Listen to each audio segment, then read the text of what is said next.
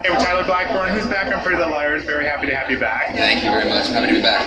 Caleb has a haircut. Yeah. That's the big breaking It's news. just him. Yeah. That's my scoop. Yeah. I have a new haircut. Hi. Well, you didn't have the long hair for a long time, so are you enjoying the short hair? Yes, I'm thoroughly enjoying it. It's like it just feels good to have it on my neck, and I just feel like it's very fitting for what Caleb comes into this new season with. He comes with a little chip on his shoulder now. He's a little edgier. I was going to say, because Ravenswood, I watched that show, and that was such a different world, and Caleb went through a lot there. So will we see him change when he comes back? Absolutely. Because he's left in a bit of shock. He doesn't really understand what he just experienced. And he comes back to Rosewood hoping and thinking that things might just go back to the way they were, and they aren't. And he doesn't might not grasp that.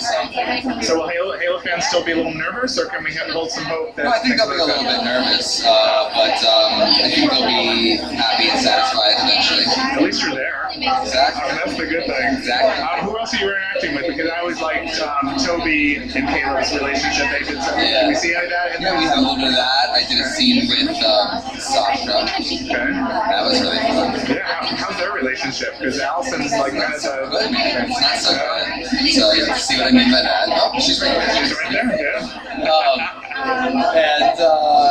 Who else? We had a scene with a bunch of us. I think there were 8 of us in the scene. And it was a very explosive scene. Literally explosive? I don't know. That's good. That's good. Well, good to have you back. Thanks. All right, good to see you.